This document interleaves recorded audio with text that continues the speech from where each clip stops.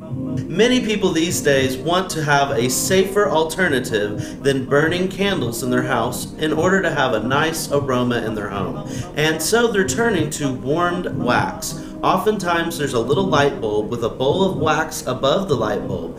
Now that light bulb will heat up that wax, and then that wax will release all the fragrance inside. But have you ever actually looked to see what makes up those fragrances?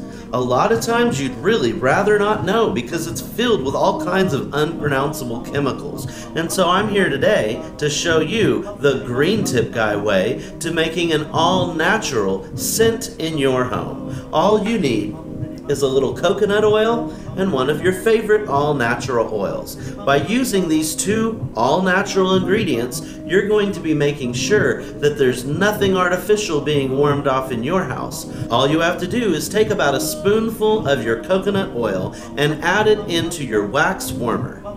Just wait for that wax to melt down a little bit, and then go ahead and add some of your favorite all-natural essential oil. Once you've done that, you can walk away with peace of mind knowing that you're not in any immediate danger of fire hazard, and when you come back, your house is going to smell so wonderful.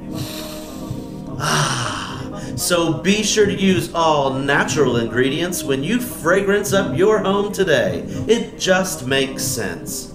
I'm Jason Winningham, and this has been your Green Tip of the Week.